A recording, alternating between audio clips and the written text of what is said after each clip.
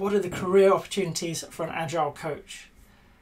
Oh, many and varied. I'm an Agile coach. I spend half my time teaching and the other half coaching. I coach Agile coaches, Scrum Masters and product owners, as well as leadership teams.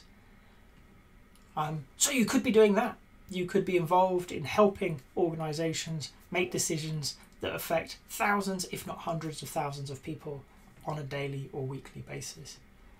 You could be working down at the team level, working with a team or two teams, helping them understand Agile, finding a different way of working that better suits what they're trying to achieve, helping them work with the organisation to make those tweaks and changes that frees them up to do their best work, or anything in between. Agile coaches work at all levels of an organisation to help them understand what better could look like, to help them understand what are the limitations that they are placing on themselves and how to work with or remove them. So the progression is often starting down at that team level, and as you gain experience in working with people, in understanding Agile, progressing up through the organisation.